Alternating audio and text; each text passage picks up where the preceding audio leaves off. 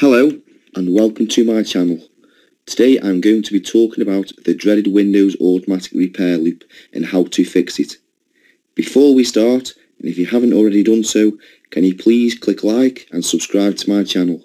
Many thanks. So without further ado, let's begin. If your Windows 10 or above PC, laptop or tablet keeps displaying this message, automatic repair, your PC did not start correctly every time you turn the device on, then you're probably wondering what on earth is going on. But do not panic, there is a solution. The reason you are seeing this screen is due to a number of problems, such as power loss, unexpected shutdown, removal of hardware, software installation, or during the updates. To fix this issue, first you have to click on shutdown and see if this screen was just a one-off incident and see if it will load into Windows. If the screen reappears after pressing shutdown, then click on advanced options. If the automatic repair screen appears, then select advanced options again. You should now see a choose an option screen.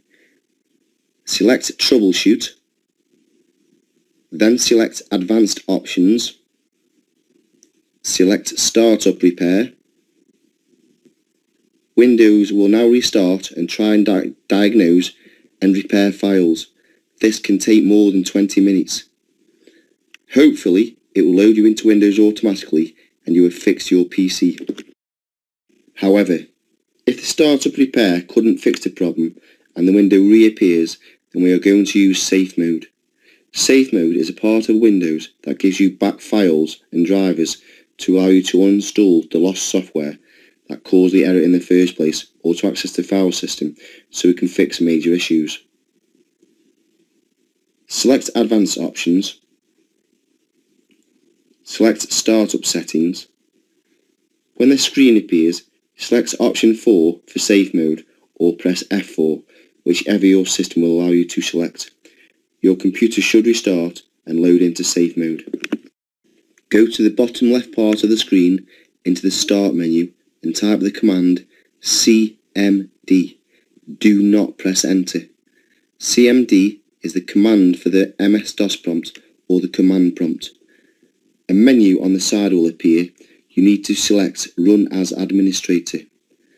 Hopefully you should see the command prompt looking similar to the screen. You need to enter the command sfc/scan now, then hit enter.